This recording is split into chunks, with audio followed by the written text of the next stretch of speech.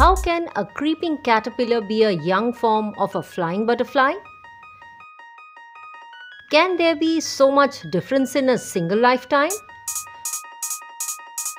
To know the answer to this, one has to understand the unique life of insects. This is the topic for today. Life cycle of insects.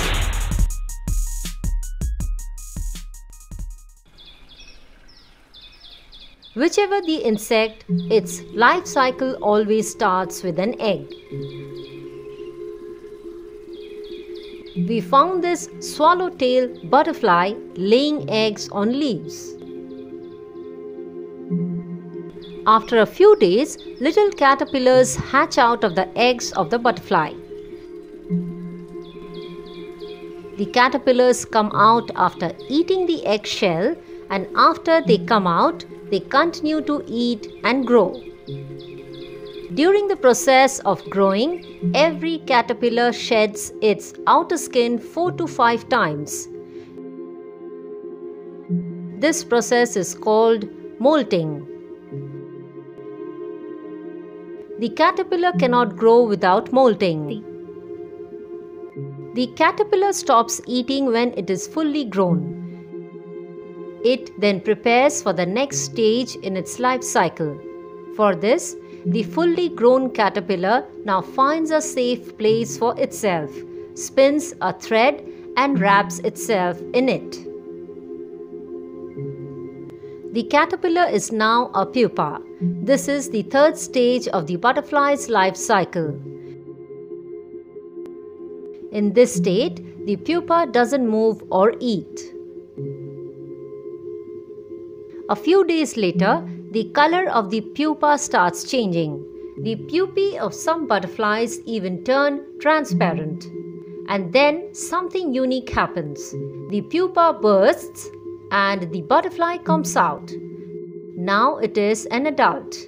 Its development is now complete.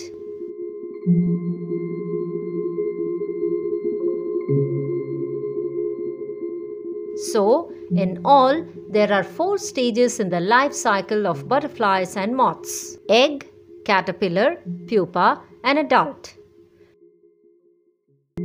Beetles, flies, mosquitoes, and moths develop in 4 similar stages. We know that the silk moth, which is a moth that gives silk, is an insect too. Can you guess in which stage of its life cycle would we get silk? There are some insects whose life cycle has only 3 stages. First egg, then nymph, and the third stage adult. These are insects whose life cycle does not have the pupa stage. Cockroach, grasshopper, and dragonflies. The life cycles of these insects has only 3 stages. You should also find out other such insects around you. This is the way changes take place in the life cycle of insects. This change is called metamorphosis. Meta means change and morph means form. Hence, metamorphosis means change in form.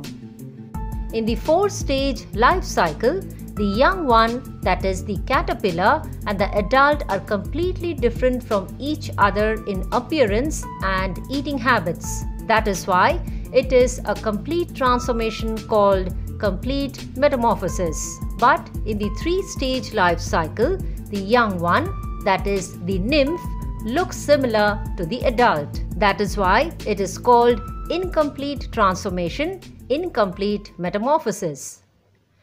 Now a task for you. Find out the stages in the life cycles of insects around you. Study the life cycles of a 3-stage and a 4-stage insect. Take photos of the stages and, if possible, make videos and share them with everyone.